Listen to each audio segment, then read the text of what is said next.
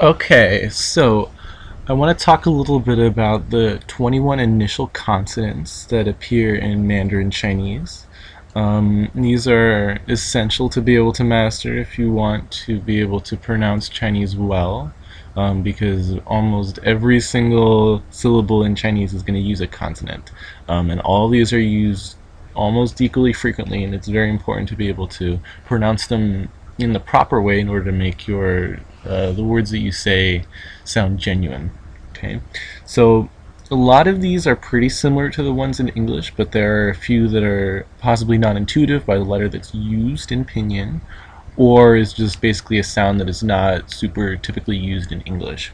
So I'm going to go through these first, saying all of them in just a complete list, and then I'm going to say them one by one where you can repeat them, and then we're going to break it down a little bit and see exactly what's going on when we say each of these consonants.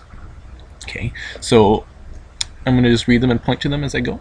This is bo, po, mo, fo, de, te, ne, le, ge, ke, he, ji, qi, xi, zhi, chi, shi, ri, zi, ci, si. Okay, one thing to note though, when I say these, I'm not saying exactly the sound that each of the letters represents, but rather I am saying the name of the letter.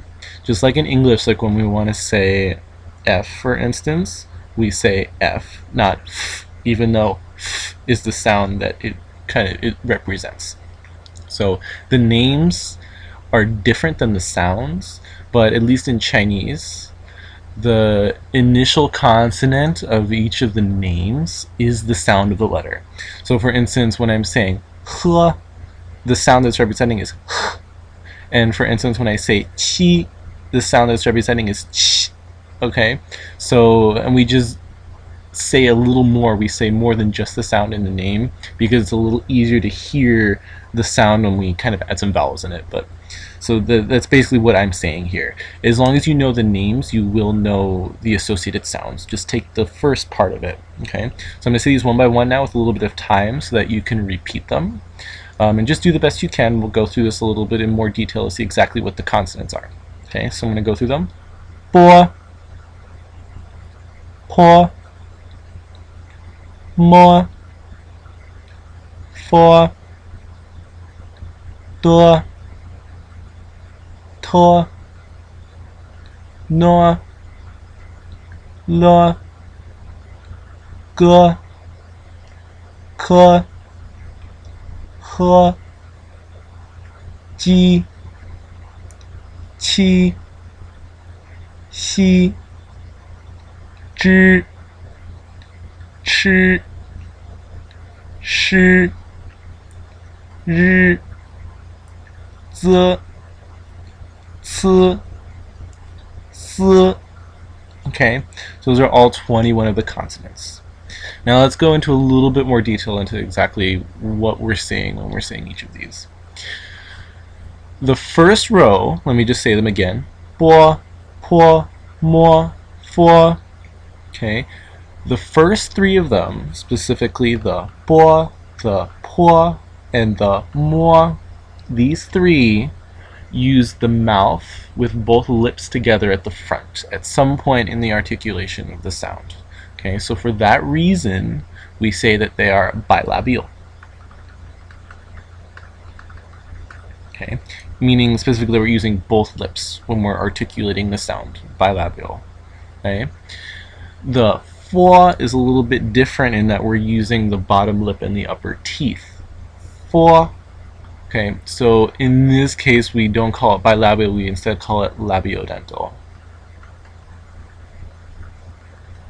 And these terms bilabial and labiodental refer to the location of the articulation in the mouth for each of the consonants. Bo, po, mo are all bilabial, but fo is labiodental. Okay, bo, po, and mo are of course different sounds, even though they kind of occur at the same spot. So there's something more that's distinguishing them. Specifically for bo and po, They're very similar, and they're both actually articulated in the same manner, so I'm going to put a box around them. And they're articulated in a manner that's called plosive. And what plosive means is that you're building up air on the inside of your mouth with the lips closed, which is the bilabial part. And you're letting air build up here, and then you're releasing it quickly. So, bo, when you say bo, you let air come through in your mouth, and then you release it by opening both of the lips. Bo. And then po, it's the same thing. Po.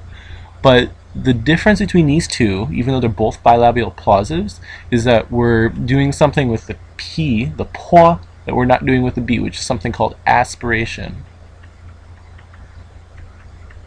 And when we say that po is aspirated and compared to bo, what we mean is that we're kind of forcefully letting the air out in this one. So it's a little bit more emphasized than the bo is. Okay, so po, bo, very similar, both bilabial plosives, but specifically in unaspirated and aspirated versions. Okay, mo is a little bit different in this case. This is what's called nasal.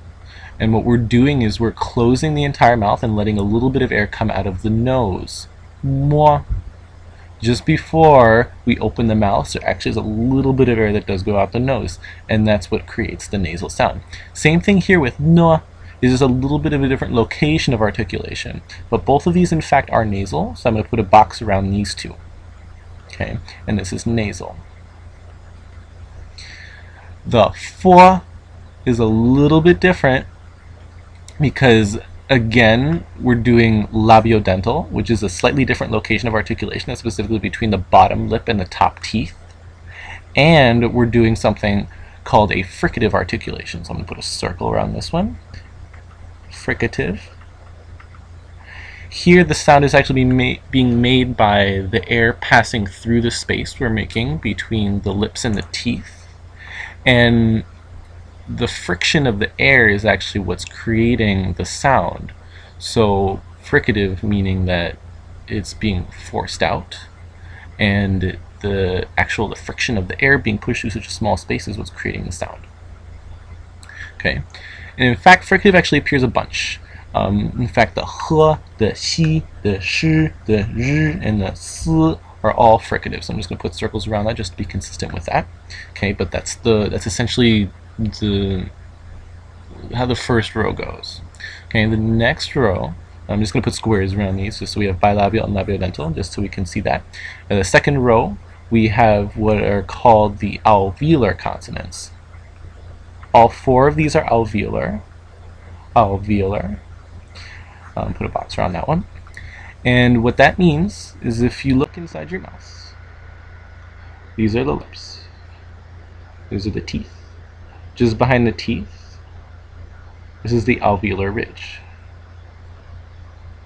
Alveolar ridge. And when the tongue comes in contact with the alveolar ridge, we get the alveolar consonants.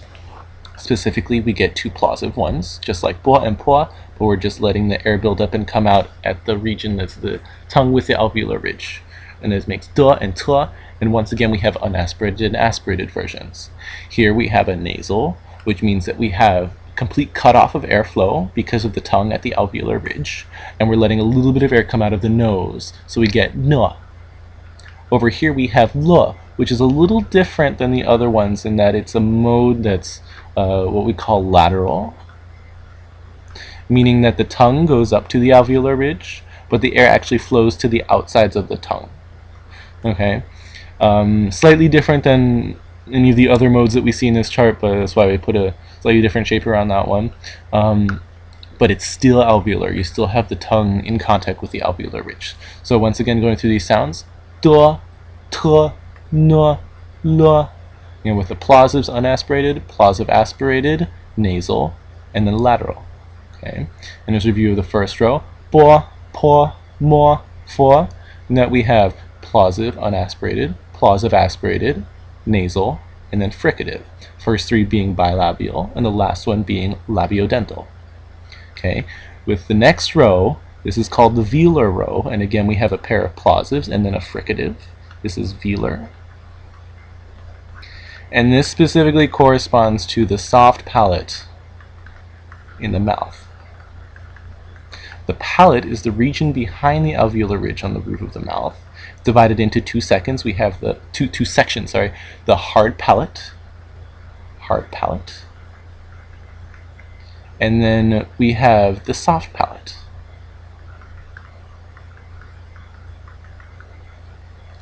The tongue can lift up all the way back to the soft palate, and then you get all of the velar consonants. Again, we have plosives, so we're letting air build up in the back and then releasing g, k, again with an unaspirated and an aspirated version, and then with h, we're closing off the airflow a little bit so that the air going through makes a sound just by the friction. Okay, so just like po, po, fo, we have g, k, h, just in the part that's more back in the mouth. Okay, that's it for the plosives. So I'm going to put a line here. And then we actually find that we get more pairs in these sections here. And these are called affricates. Let me just write that here, affricates. And these are kind of the weird cousins of the fricatives. Affricates, they start as a stop. So kind of like in the plosives when we start out with kind of building up air, that's what I mean by a stop, that we're kind of blocking the airflow entirely. And then with the affricates, what happens is that they end as a fricative. End as a fricative. Okay, so for instance, in the ji, qi, xi row, we are working with what are called alveolo-palatal consonants. Alveolo-palatal. Which means that they're kind of not quite alveolar, they're kind of not quite palatal in the hard palate region, they're kind of in between. This is alveolo-palatal. And then in here, when we kind of build up the air and then release it, we get ji, and then chi, which is the aspirated version of ji, and then when we make friction we get shi. Okay, so affricate unaspirated ji, affricate aspirated shi, and then fricative shi, all in the alveolo-palatal region. Okay, using the tongue to kind of force the air into that region. And then the next row we have what's called retroflex. And here what we're doing is we're curling the tongue back a bit to make j, ch, sh, y. So again, we're building up the air and releasing it like a fricative, j, and then aspirating it, ch, and then maybe just plainly as a fricative, sh or y. Okay, both of these are fricatives and both of these are retroflex, but the difference between sh and r is that r is voiced. So just like we had different variations when we had unaspirated and aspirated, we have kind of a voiced version of sh, in that we're using our vocal cords more so in this case to create the r as opposed to sh, even though they're both retroflex and even though that they're both fricatives. So that's just kind of how we're distinguishing those two. Let me just say this again: ji, qi, xi, zhi, ch, sh, r, going from alveolo-palatal to kind of curling back into the retroflex. And then for the last row we have another alveolar row. Alveolar once again. But we're not really getting any doubles because over here in the alveolar we didn't have any fricatives, so here's our fricative, and then the plosives are now being replaced by affricates. So we have enough kind of linguistic room in order to add new consonants into the alveolars. Okay, so once again in the alveolar, which is again at this ridge, the alveolar ridge using the tongue, we get two affricates. The one is the unaspirated z, and then the aspirated s, and then we get the fricative s. So again, with all of these, since we have affricates that start as a stop and end as a fricative, the fricative version of these ones are kind of the end part because it ends as a fricative. But because we're not really changing much, the xi and the ji, qi, The ending part of these ones kind of sounds like these ones, obviously, because we're ending it as a fricative, and these are the fricatives. So that's kind of the deep relation between each of these. But it's important to emphasize that you do the stop part and that you aspirate them appropriately in order to distinguish them. Okay, so just going through them again, we have bilabial, labiodental, alveolar, velar, which is the soft palate, Alveolo-Palatal, which is between the alveolar ridge and palatal region, Retroflex, which is the tongue curling back, and then we have alveolar again. And specifically in terms of modes of articulation, we have plosive, we have unaspirated and aspirated versions, and that goes for the Affricates as well. We have the unaspirated and aspirated versions. And then in the nasal region, we have we have two different versions with bilabial and alveolar, creating two different nasal sounds. We have the fricatives, which are a lot of them, and then we have the one lateral. Okay, so that basically breaks down all of the 21 consonants. A lot of these details aren't necessarily important to actively think about when you're speaking Chinese, obviously, but it's a good thing to kind of be familiar with in order to make sure that you're using your mouth properly when you're constructing these sounds, because in order to speak in a genuine manner, it's important that you actually concentrate very deeply on the way that you say these sounds. So keep it in mind. Make sure that you're practicing each of these letters. By no means is this anything that you definitely need to know, but you need to be able to pronounce them. And I hope that this helps kind of organize the consonants in your head and kind of give you a little bit of insight into how these work, and why the traditional ordering of each of the consonants is kind of in this manner, because it's kind of organized based on how you form the sounds in your mouth. So that also is kind of a bit elegant. So I hope this kind of helped clear a little bit up and kind of gave you a little bit of insight. And I think it should have helped you kind of organize in your mouth a little better the way that you articulate the consonants. Okay. Thank you for watching.